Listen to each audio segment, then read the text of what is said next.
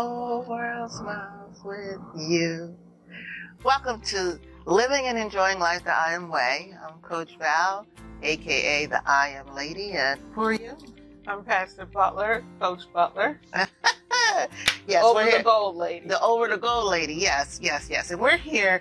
Our topic today is what's new. And we're going to tell you what's new in our life. And then we want you to share what's new in your life for 2019. And like I said, last week we talked about, the situation and the government shutdown. But what we're going to do now, we're going to talk about positive things. What we're going to do, like, where is God leading you in 2019? He's giving me a whole lot of stuff to do in 2019. So hopefully, with His help, I can accomplish great things. Yes, you will. Yes. Yes, you will. Well, let me tell you what's new, and then you can go ahead and tell everybody what's new in your life. And this is completely downloaded by the Holy Spirit to me. He told me to focus on ministry this year and being a blessing to people. He said that we need to have fellowship, and I'm going to continue fellowshipping with other people. I understand I have some limitations, but I'm going to try to fellowship with people once a week. People need to know the truth. People need encouragement. And I have an apostolic background. And so for those of you who don't really understand what that is, an apostolic background is that I need to equip people and send them out. Okay? It's like, I'm not trying to equip people and keep them in. I'm trying to equip them and send them out. So what I'm going to do is be working with people this year to equip them, and not so much coaching, but also teaching as well as encouraging them to do what God's called them to do. I'm going to ask them, what's new? What is God calling you to do? Let's do it. And so that's what I'm going to do this year. And I'm trying to think of a way, due to, most of you know I have lupus, so I'm trying to think of a way to make it not as grueling. So what I'm going to do is sometimes do it online, and sometimes I'm going to do it face-to-face, and just so that we can be consistent. And also I'm bringing into play a couple of other ministers to help me. So, when Jesus sent people out, He sent them two out together. So if one is like if I'm resting, I'm not saying I'm sick, but if I'm recuperating, then the other one could go for it. You know what I mean? So that's what I plan to do, and focus more on Spiritual Path Alliance, the ministry. In addition, I also have a new line of jewelry and also holistic aromatherapy products. My daughter and I partnered. I'm investing in her business as well as, and we're coming together to launch a new line of jewelry. And it's holistic jewelry. It's jewelry that's like sterling silver jewelry. I have some on today, as you can see. Looking good. And then also we have some jewelry that's called like healing jewelry. You know how magnets can help you and relax you. And then some aromatherapy jewelry that you can kind of put fragrance in there, the aromas in there, like lavender. And if you have it in your bracelet, when you're walking around all day, you can see that and you can relax. It helps you to relax. And so it's all been proven scientifically. That's true. And so we're going to have that. It's called Beautiful Emotions. And we want you to have the joy of the Lord inside of you as well as on the outside. We want everything to be in alignment. And so Beautiful Emotions, the initials are BE, which means to be. We want to encourage people to be who they are created to be. So those are the two things that we're going to work on, and I do have help. Thank you, Lord. So, what about you, Neri? What's new? What you going to be doing in 2019? Well, there are a couple of things. One of the key things is I'm bringing together collaboration of pastors together. One of the key things is that we want to do is that no pastor be alone.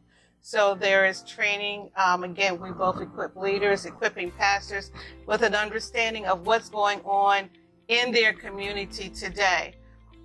One of the things that I found out that if pastors don't talk, we're all experiencing the same thing. It's just that we're isolated. And so when you come together, cross-denominational, cross barriers, just coming together for a time to be equipped to hear what God is saying in the midst of it is Over the Goal, which I have an upcoming event the first Saturday in February at the Embassy Suites over by the airport. The goal there is you. My passion is to get you focus on your authentic identity. A lot of us do not ask God about what he has on the agenda for us. We mostly go to God and tell him what we want, and we don't understand what God's plan and destiny is for us. And my heart's cry is to get you focused on who you are in him, where you need to go, so that we can launch you over the goal, so that you can take momentum. So my passion is to get those of you that are ready, because your readiness is not somebody else's readiness at this particular time and season. Your 170 may be somebody else's 60, and that's not demeaning anyone, but if you're ready, it's time to move. We've entered in 2019, and I truly know that in the spirit of the Lord that we've got to be about our Father's business, and so that you can see what God has in store for you. The other thing that is very key is that one of the things that God has been dealing with me with people is that we have a whole lot of potential here. We have our destiny here, but nobody told you and showed you how to strategically plan it here. So potential, destiny here, and guess what? Without a strategic plan, this doesn't get accomplished. And so one of the key things, even for my personal life, is being acute in planning. So many of us were never taught about financial management, how to strategize for our personal lives. It wasn't in our environment, and that's not anybody's fault. But the information is available to you now. What are you going to do with it? Well, it says in the Bible to count the cost, write the vision, and make it plain. That's right. You said something about planning. See, I have to show everybody. You like my planner? This is a 2019 weekly planner that I have. Isn't it pretty? I love stuff like this. I love to make planning pretty. You know, it's not fun, so I make it pretty. Absolutely, it's a good way to do it. Right, and that's Absolutely. why we do it. We do vision boards, and we do all this fun stuff. Just all so that you can see. So you can see it. You can keep it before you, and so you'll know, and you can check off. You know, as you go along. You know, I'm actually doing this. I'm making doing it pretty is how Martha Stewart became wealthy. Right. She made it. Yes, kept it pretty, and so you know, so get yourself a pretty planner. Absolutely. Get yourself something, and you know, and do make an effort to plan what you plan to do. And so when we come back, we're going to talk to you a little bit more about the process of starting something anew. Hello, I'm Coach Val, the I Am Lady, and I have some exciting news for you. We are endeavoring on launching a new program for youth. It's teenagers and college students. I have a group of powerful kids that is called Different I Am, and we're going to be doing some fundraisers, and we would appreciate if you would like to make a donation that you visit the IamLady.com. All of the proceeds will go to the teen group. They will be taking a missions trip to Puerto Rico, and we also will be taking them to DC to explore how we're governed, as well as looking at our roots at the African American Museum. So we would appreciate your support and a donation of $1, $5, $10, $20, whatever you can afford to help these young people expand their life and to get to know who they are in Christ. I thank you and have a great day. Hi, and welcome back. Are you ready to start something new? We are. We were talking about what we're starting new, and we wanted to tell you the process, because even us, we have to go through the process, and God gives us something new to do. Absolutely. It's a process. And so the process that I go through is that, when I heard God say it, it bear witness with my spirit, first of all, and I have to pray. And I said, okay, I have to lay a foundation of prayer before I do it. So it's important to me, before I do anything, that I pray and hear from God. Yes. And as I started praying, he started downloading. I always say downloading. He downloaded into my mind, into my spirit, that I was writing down how I'm going to do this. Because I was like, okay, how do you want me to do it? Because many are the plans in our heart, but it's God's plans that propel. So I didn't want to just do anything. I wanted to do what he wanted me to do. So as I was writing down about the ministry, he said that he wanted it to be more of a community fellowship. He said, don't call it a church. He said, call it a community fellowship because what we're trying to do is get people to go back out into the community. We're trying to, you know what I'm saying? We're equipping them to go back in the community. Absolutely. They can still have a church home or whatever, but we're trying to have a gathering. And you mentioned before about community. Yes. Community is important this year. During our transition, we're going to need people around us. We're going to need help. You know, when 2 or 3 are gathered together, his name, you know, God is in the midst of us, but also when we're gathered together in agreement, you know, we have power. There's power in agreement. So you need to get some people around you that are in agreement with what you're doing and your vision. And then we don't have to compete with one another. We have to complement one another. And that's kind of the things that I think about as God is showing me. He's saying He wants you to teach people. You don't have to be competing against each other. You complement. You measure your growth not against somebody else. You measure your growth in yourself. You only focus on you, because all we're responsible for doing is taking care of ourselves, you know, first and foremost.